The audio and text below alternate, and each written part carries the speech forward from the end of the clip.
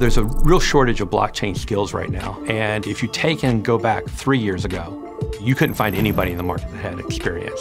Now you look at it, IBM alone has more than 2,000 blockchain experts, and it's still not enough. The demand is almost in every industry, in every application, internal systems, external systems. I really see this as being a core skill that anybody's going to have if you look out 3, 4, 5 years from now. Businesses should also care about blockchain because it will mean that those who are moving faster in this area will have an advantage.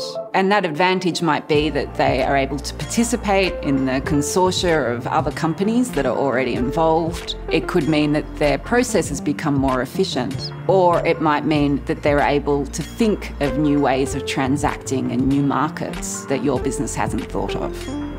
So the blockchain strategy program has been really interesting for myself and the team.